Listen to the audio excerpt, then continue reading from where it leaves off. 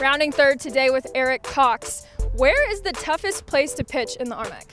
I'd probably have to say CCU. Just the mound's a little tough over there, and it's close to home, but yeah, it's tough to pitch there. And who's the toughest coach on you, Mark Vig or Ryan Strain? They're both pretty soft, but I'd probably say Strain. Just Strain likes to yell a little bit more. Who's the toughest coach you've had in your entire career? I'm going to say Kevin Kuzminoff, not because he was tough, just because he kind of expected more. He's a big leaguer, so yeah, he kind of wanted to play for him. How old were you when you played for him? Probably 21. What show have you most recently binged? Love Island, UK. What's your all-time favorite show?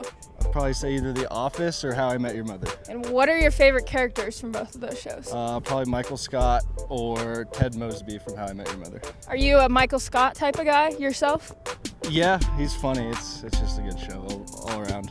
Eric, thanks for joining us on Rounding Third. Thank you.